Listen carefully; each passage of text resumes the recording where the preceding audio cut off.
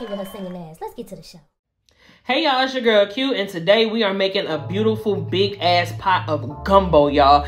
Now let's get into it. We hopping right into it. Now I'm putting some fresh black pepper, and y'all know how I feel about fresh black pepper. We're putting some of that fresh black pepper into this big pot, and in this big stock pot I also have a whole onion, some carrots, some celery, some green bell pepper, excuse me, black garlic, and regular garlic. Now I'm adding in garlic powder, onion powder, paprika, hey paprika, some turmeric, some parsley, yes, some fresh thyme, and some fresh bay leaf. Yes, absolutely. So now we're gonna add in some marsala wine, because what I'm doing is I'm making my own chicken stock, and some perfect pitch Italian dressing, some Worcestershire sauce, because I can say Worcestershire sauce. We're throwing in some dark soy sauce because we want this stock to be rich and to be very beautiful, to be a very important basis of this gumbo, y'all. It's gonna be so immaculate. I also added in some red crushed pepper flake, and that's to add a little heat. I'm gonna be adding levels of heat all throughout. It's gonna be amazing. Now look at this. This is the stock that we will be using. So deep, so rich, so beautiful, and flavorful. I allowed that stock to just boil down, and then I strained off all the liquid, and then of course it kept those beautiful seasonings, those herbs, those spices. And this is gonna go inside of the gumbo after we make that roux. Now look at the chicken. Y'all see those veggies and stuff? Don't worry, I got something for that. Yes. Now look at this. We have the Holy Trinity, of course, onion, bell pepper, and celery. And we're gonna go ahead and cut that on up. We're gonna dice up the celery. Yes, y'all, when I tell you this was just so packed full of flavor. Oh my God. And then we're gonna go ahead and cut up this beautiful green bell pepper. Slice it on up like that. Yes. Dice it up. Absolutely. And this was a very special meal. I'm telling you, y'all, I just ate it. I literally just ate it. This is all happening in the same day. I just finished cooking it, just finished eating it. Now, this is the next day. Yesterday is when I made that beautiful stock. You know what I'm saying? And then those flavors of that stock were allowed to sit and mellow together overnight. Oh my God, y'all. When I tell you, it was special. It was special. It was special and beautiful. And it made me feel very, very, very, very, very awesome. So we're going to go ahead and dice up this onion as well. And y'all know I'm gonna come with that kick, right? So for that kick, we're gonna go ahead and we're going to add in 2 habanero peppers. Yes. And what I'm doing with the aromatics, remember I told y'all, hold on, don't worry about it.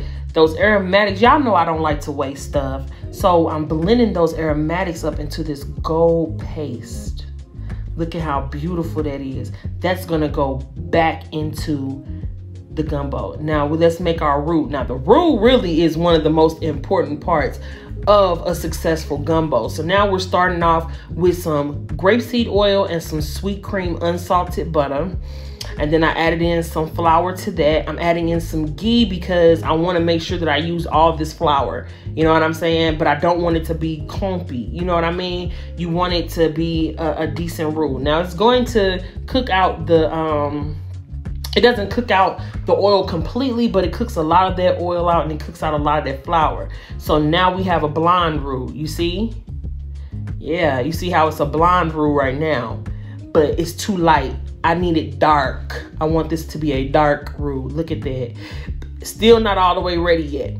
Okay, it's still not where I specifically want it to be. I could have allowed this to get a little bit darker, but I was like, listen, I want to go ahead and get this going. But this was a very beautiful, very dark,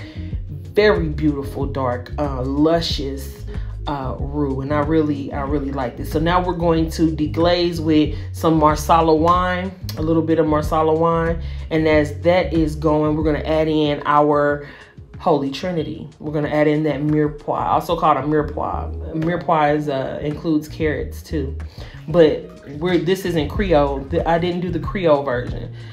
This version is thick and voluptuous, child. Very delicious. Now we're gonna add in some more Marsala wine. Yes. Now we're gonna add in our garlic. Y'all already know about that. We're just gonna throw in a bunch of garlic because this garlic is so much beautiful depth of flavor all in and through this entire process. And now we've added in that beautiful stock that we made. Yes, and I'm telling you, yeah, it's a little bit more work. Not really, but it's worth it. It's worth it. I'm telling you, you'll be able to tell the difference. And if you notice, I didn't put in a bunch of salt into that stock. This is a low sodium stock. So we're gonna season this, like I said, we're seasoning the gumbo on multiple levels, of course, you know, but it's not chock full of just salt. This is beautiful right here. We're gonna throw in some diced tomatoes and chilies. We've added in the other chicken from that beautiful stock, okay? And I need to swap out this pot. The pot was too doggone small because I still have a lot more to put into this. So now we're gonna add in that beautiful gold paste with all those aromatics. Yes, and that habanero pepper that's gonna also add in some spice. Beautiful, beautiful, beautiful. And that stock was just infused with all that thyme, but I'm gonna add some more thyme to this in a little bit. Hold on. Added in some water, of course. Yes. And earlier added in a can of diced tomatoes and chilies, rotel that. You know what I'm saying? Now we're gonna add in that beautiful andouille sausage. This is a chicken andouille sausage. I want to make this again, and I want to try it with the actual either a beef or a pork sausage. I want to see what those flavor profiles do because this was just immaculate. When I tell y'all, I'm sitting in the tub right now. I'm damn near 2 clicks from falling asleep on y'all ass. I ain't lying. I feel wonderful. Okay, so now I added in some thyme, some garlic powder, some Cajun seasoning. You know what I'm saying? Now we're adding in some of the salt. You know what I'm saying? We're seasoning it. We're gonna add in some parsley. Yes, God, honey. We're gonna add in some more onion powder. Yes, season it. You know what I'm saying? Multiple levels of seasoning. Yeah. Ooh. And then I took those fresh okra that I froze last night. So I took some fresh okra, washed it real good, cut it up into little okra coins, and then I froze it. And now that's what I'm putting into the gumbo right now, adding in that beautiful okra. What is a gumbo without okra, child? I don't know, but I sure don't want it. I like it like this. Now we adding in some more seasoning salt. Yes. Well, actually, we're adding in seasoning salt for the first time. And then we're adding in some water, some more water. Yes. You want to be able to have everything, because I don't want it like clumpy. You know what I'm saying? You want it to be robust, and you want it to be, but you want it to be silky. You feel me? Yeah. Beautiful. Give that some beautiful stirs. Now we're going to put the top on that. Now that needs to cook on down. Whew. Do y'all see this? But it ain't ready just yet. Thank you, Mama Africa, for these beautiful okra. Thank you, ancestors, for gumbo. We're gonna be using jasmine rice, which I cooked this time. Now look at this. We're gonna throw in the shrimp at the last minute. Look at those colossal size shrimp. Those are nice size shrimp. They've been rinsed. They're still a little frozen, which is cool because they're, you know, it's gonna heat up with the pot liquor. It's gonna get it cooking. Beautiful. Add those shrimp on in there, get it a stir. A few stirs. Yeah. Let those go on and cook. Golly. Ooh.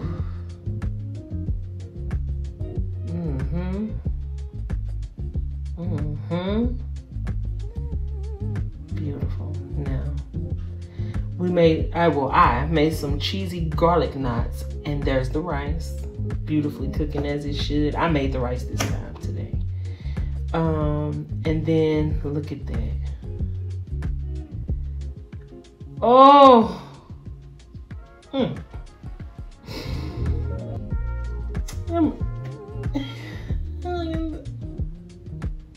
Look at how beautiful and rich and delicious. Like, look at it though. Like, I know y'all see that. Cause I sure see it. The beautiful sausage, those shrimp. Look at the richness and the depth of that salt, that gumbo, the actual gumbo. That's gumbo with a capital G. No cap though, you feel? Oh my God. Be still my heart.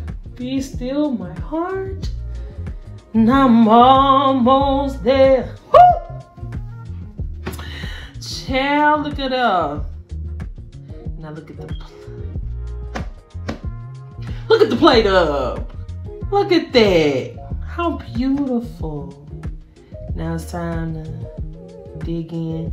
There's so much beauty and love and heritage in this bowl. In this bowl. My God. Look at that. Oh, that first bite. Look at that.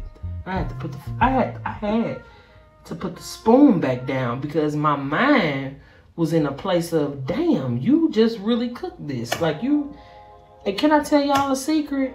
Can I share something with y'all? This is my first time making gumbo.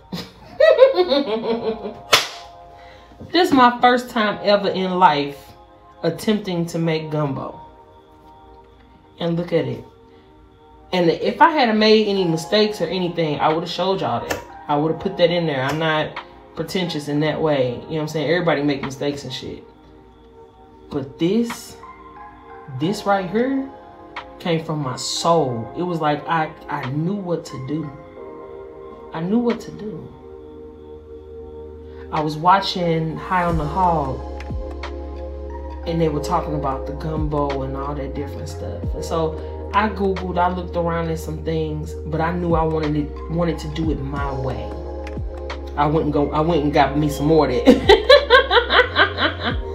I went and got some more of that gumbo, baby. It felt like it was too much rice and not enough gumbo ratio. I had to even that out, make sure it was perfectly balanced. You feel me? Now we're gonna throw in some of that Frank's bread hot sauce. I know most people use the Louisiana. I love Louisiana hot sauce. Crystals too. I like hot sauce pure. You feel me? And I definitely would have threw some in there had I had it. But that's what I had, and it's very flavorful, y'all. Just incredibly delicious. This did my soul so good, y'all. This did my soul perfectly right. You hear me? I'm talking about I just enjoyed this. And that's what I kind of wanted to talk to y'all about, is trying new things. Look how beautiful that is. I mean, it was just instinct. It was just like instinct. It was instinctful. It was instinctive. That's the word. But I felt it in my soul, the way that it should go. And I thought about how I wanted to put the components together, and the love of just going and stirring that pot, and then, you know, making sure that roux came out the right color. Like, it takes, you know, love and skill in that thing to do that. And then it just hit off perfect with that green onion. It just do something to it, y'all. I'm telling you, that black garlic, the white garlic, regular garlic, you know what I'm saying? All those different just levels of flavor, the marsala wine, you know what I'm saying, the actual seasonings and everything. Because off camera, I was tasting and seasoning it and balancing it out too. Now, I didn't put any sugar or anything sweet in this. I didn't put nothing sweet in this gumbo. But the actual flavors from that roux curated a beautiful, gentle sweetness that sugar would have just overdid it. You know what I'm saying? Ain't nothing wrong with sweet, but this wasn't the place for the sugar. You feel me? This wasn't the place for that. I put in that love, and it created its own gentle sweetness that balanced out this meal perfectly. then the snap from them fresh green onions, and then the shrimp, and then the andouille sausage. Then you got the chicken just woven all in and through it. You know what I'm saying? The depth of that. And then the okra. Y'all, I'm gonna sleep good. Y'all just don't know. I normally sleep very well. I sleep actually really well. But y'all just don't know. I'm gonna sleep good. I'm sure after I'm done with this, I'm putting my feet up and enjoying the rest of the day. Yes, God, honey. Yes, God. Look at how beautiful that is. Look at all that okra in there. Our ancestors knew exactly what they was doing, bringing this from Africa to America to tie together both worlds and to make sure that we didn't forget. And people will be like, oh, you just gotta forget everything, forget this, forget. Some things you need to remember.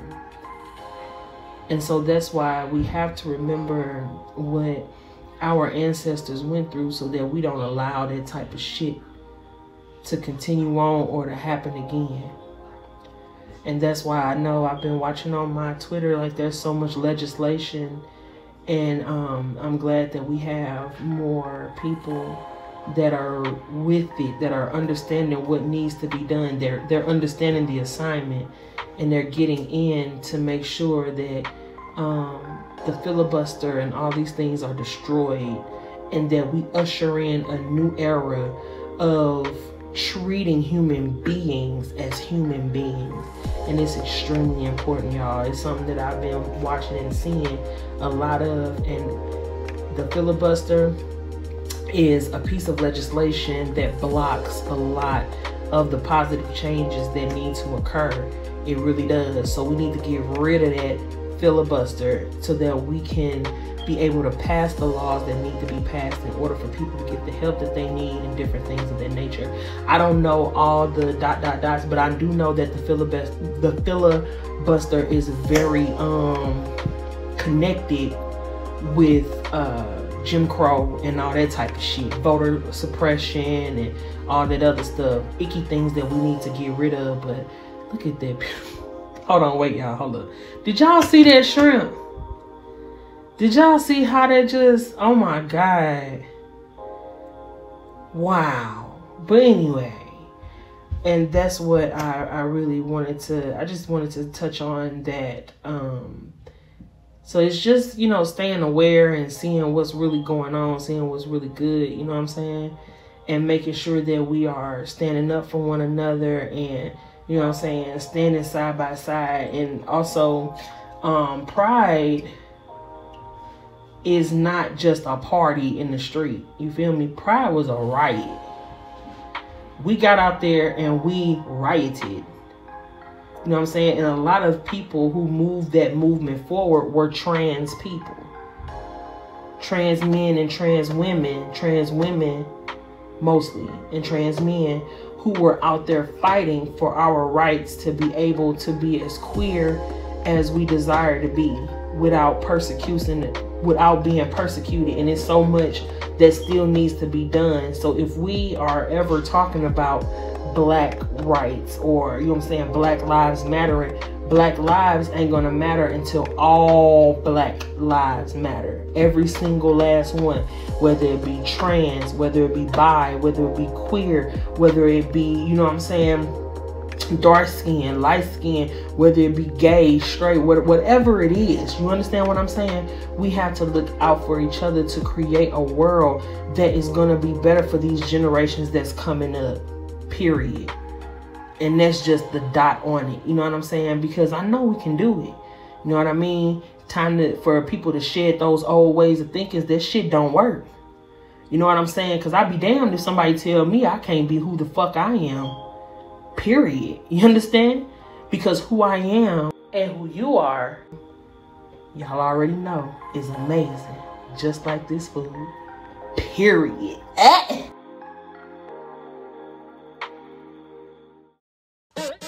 Alright, y'all, thanks for coming through once again and vibing with your girl Q. I hope you guys enjoyed this recipe, and I hope you guys liked this video. And if you guys like this art, go ahead and hit that like button. Also hit that subscribe button so you can subscribe to your girl, and hit that notification bell so you don't miss any of the freshness coming from the Fresh Squad. I got it.